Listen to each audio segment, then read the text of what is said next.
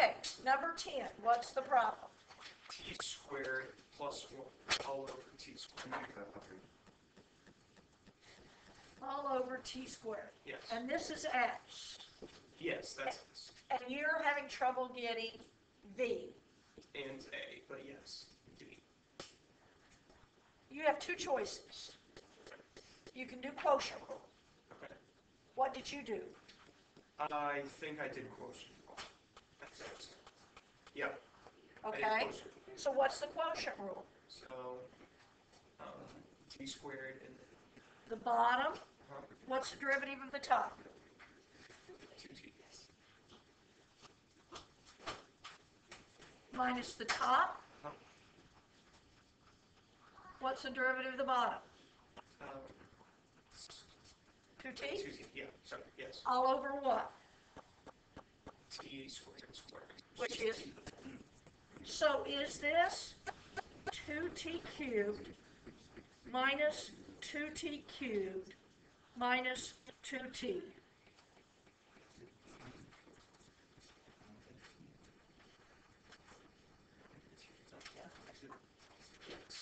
Harrison, if you're going to sit by her, put your mask on. Thank you.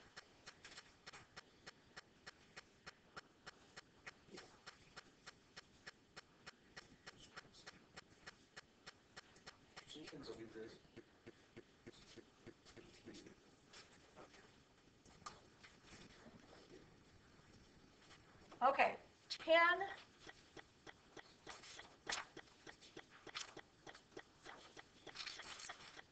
Isn't it at rest when velocity is 0?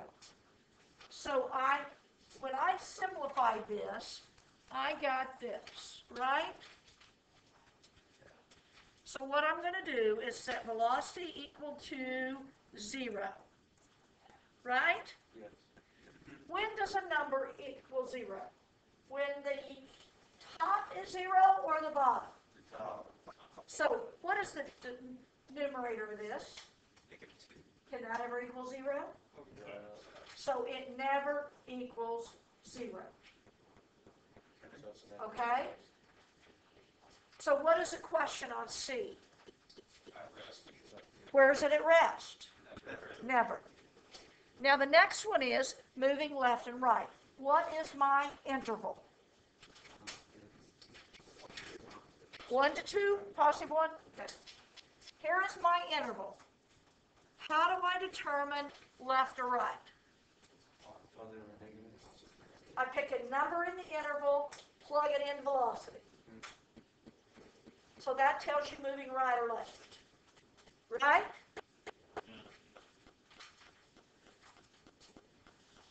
So now can I go to D? Oh, you're finishing that. Yeah.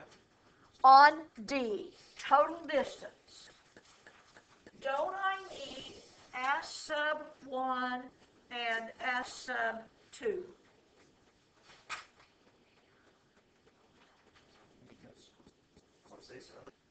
So what's S sub 1?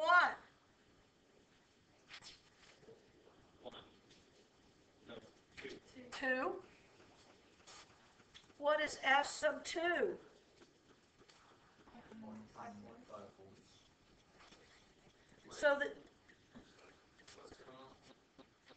So all I do is find out how far apart those two numbers are? Well, surely you have a calculator that will subtract them. Okay, so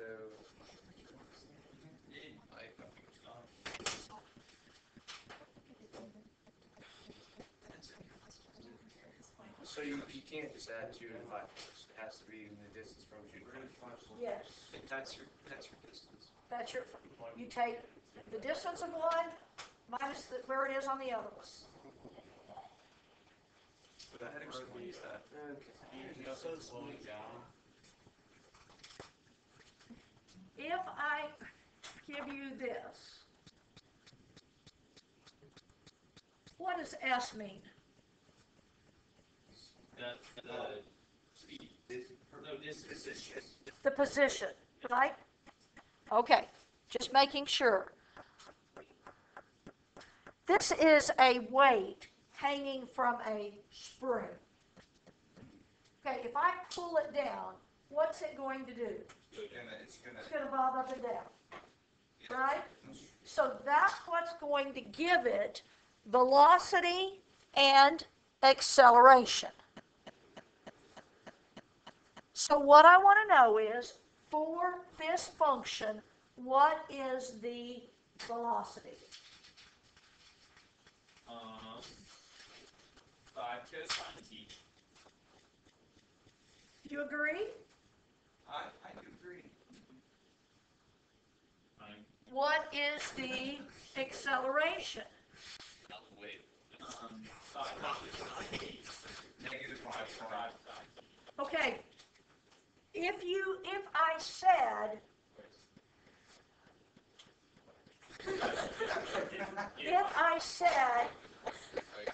Write this down. 5 negative sine t, like Griffin did, and I write that, isn't it going to look like 5 minus sine of t? Yeah. Yeah. So be careful how you write. Well, if you do, you've got to put it in parentheses. But it's better to pull your negatives out front so you don't confuse yourself. Okay, be careful. In this area right here is where you can get confused if it's a negative or if you're subtracting it somewhere.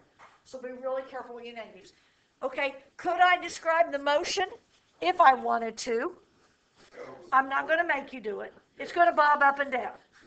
Do you agree? How It's going to bob. Because she told us. Because it's a weight on a spring, and if I pull it down, that's what it does. Although I thought that we did math. Well, we could figure out whether it went, it's going to go up and down and up and down, right? All right, this time I'm going to give you a little bit harder one, okay? This time, S is equal to 2 sine t plus 3 cosine t.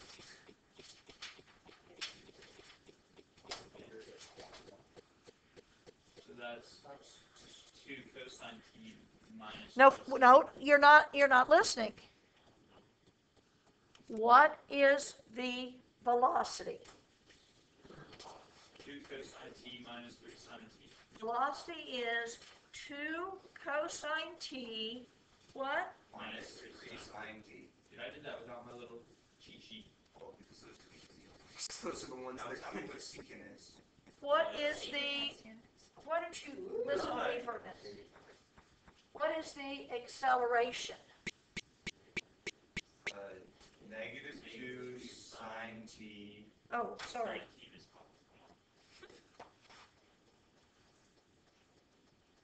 Minus 3 sine t minus Plus 3 cosine t. That's Now, I want the velocity and the acceleration when t is pi over 4. Oh man. Okay? T is pi over 4. So right here for velocity, don't I want 2 cosine pi over 4 minus 3 sine pi over 4? in the calculator. So velocity is, does anybody remember what the cosine and sine of pi over 4 are? Yes, we did. Yes, we did. Radical 2 over 2. Radical 2 over 2. You cheated, but thank you. Yeah, but I remember it was on there. That's Correct. Do you all not remember sine of pi over 4, cosine of pi over 4 is radical 2 over 2? not really. I remember that, but I couldn't tell you the other ones. So is velocity this?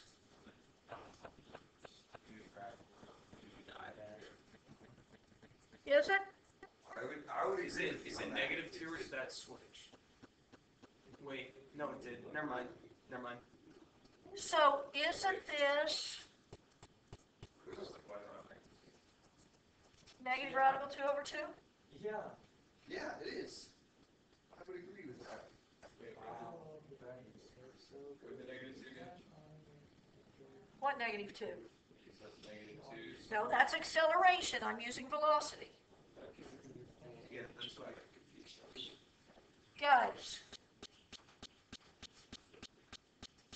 Maybe that is the Makes sense? velocity at pi over 4. that's the velocity of pi over 4. Okay, so we're basically probably just gonna do the same thing, but just the B's that we did with the others, right?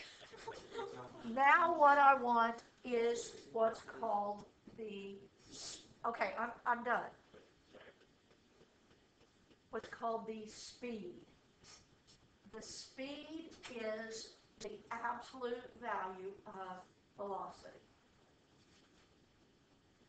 All right? So what is the speed of this?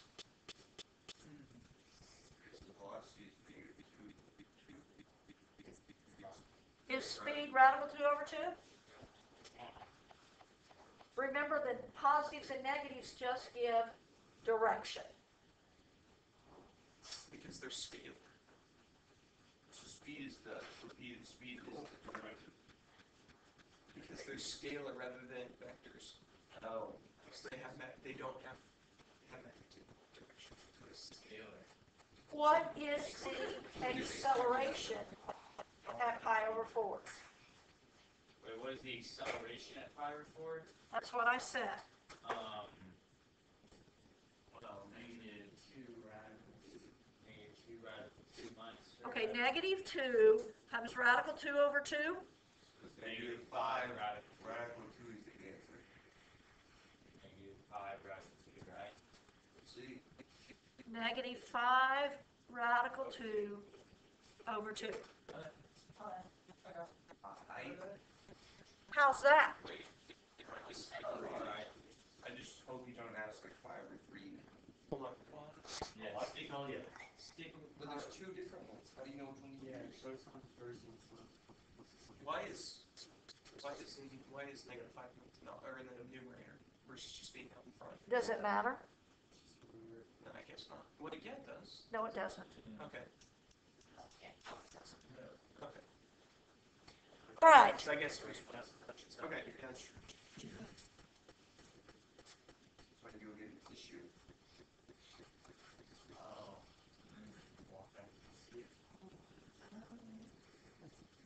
This is S. Now I'm going to introduce the third derivative, which is the jerk. Nice. It's good with the third derivative. I didn't say. Do you agree with it? No, She doesn't disagree. You didn't disagree. I want to find the jerk.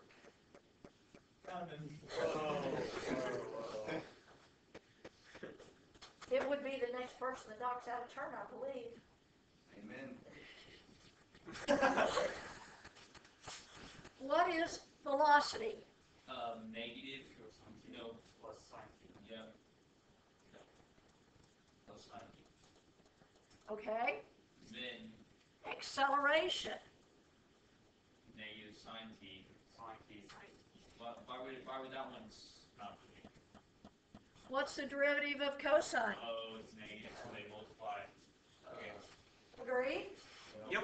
Wouldn't the other one have changed too? I think that's how. No. What is the jerk? No, hold on 1 second. I have a question. Why didn't we change the sign on that one, but not on the last one? Because it's cosine, not No, on the previous problem. Go up a page. Please.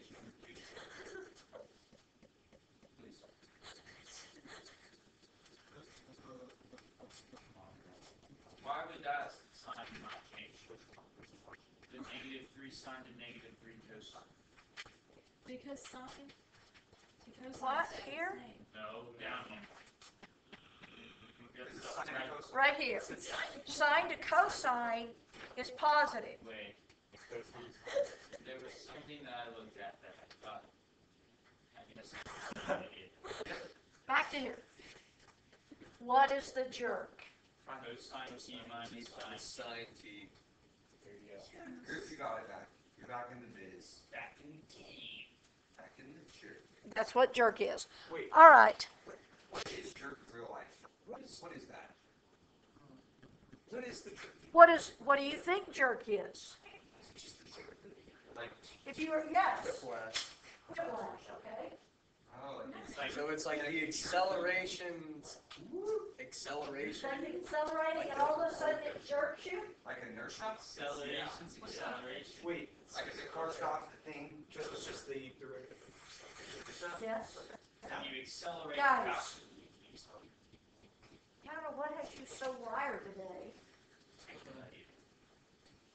But let's kind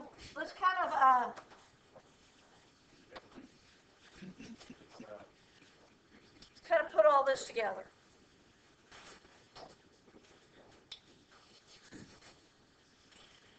Y equals x squared sine x.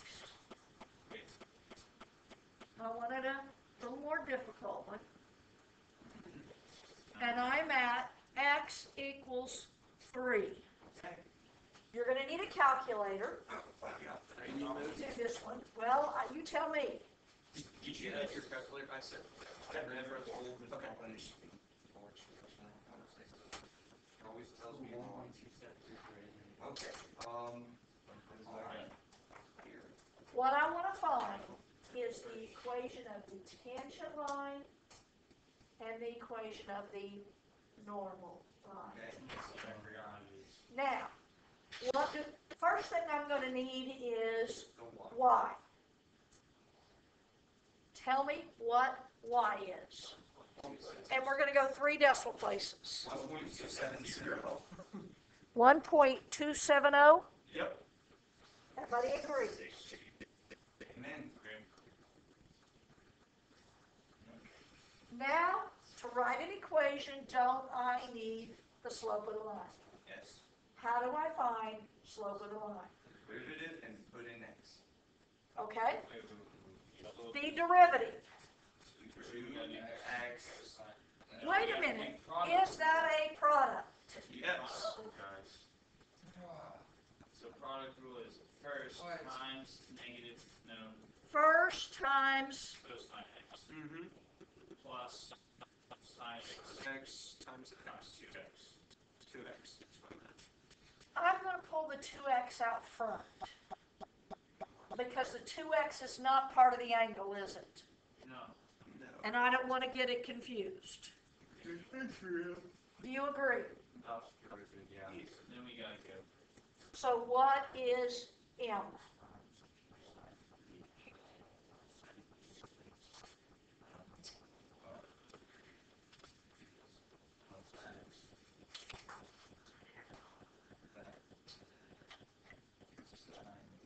I got negative 8.063.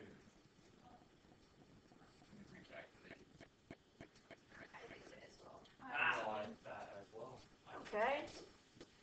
Negative 8.063. So don't I have y minus 1.27 equals negative 8.063 x minus 3. 063? I got 63. How did I do something? Zeros. Go away. Is that right? Yeah. So can you tell me what y equals?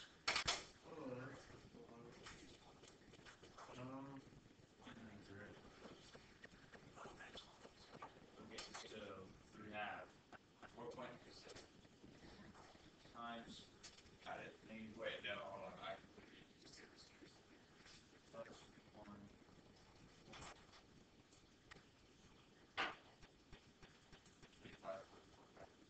Mm-hmm. I got 25.459. Positive? Technically, Working hard. it's actually 460. Is it? 3 decimal places. You didn't like the way it was rounded? Well, so whenever we plug it back in, do you want us to use the number that is in our... They're not going to be that picky. I would have taken on this one 459 or 460. Okay, everybody good with that? Now, the question is, how do I find slope for the normal line? You take that slope and you do opposite. Okay, I know it's going to be positive, right? My normal line is, how do I take the reciprocal? 1 over 8.063? Or you could turn 8.063 into a fraction. Probably not. Well, if I did that, let's see, it's a fraction. 8,003 over 1,000. And then, so it's just 1,000. Guys, if you walk by Griffin in the hall, don't touch his lanyard. It was in his mouth, No where problem. all the germs are that you're trying to avoid. Yeah, because he's rubbing his wet lanyard all over his face. So what is M for my normal line? But I don't know what that is. 1,000 over 8,000. 0.124? So I have y minus 1.27 equals, what did we say it was? 0.124? Yes. 0.124 x minus 3, right? So y equals 0.124x